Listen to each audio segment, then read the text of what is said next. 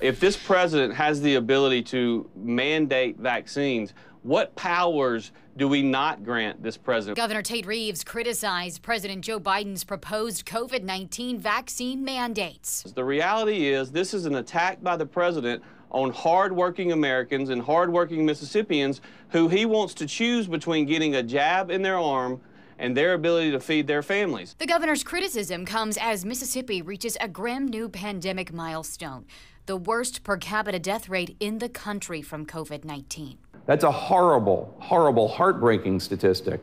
So with all due respect, Governor, your way is failing.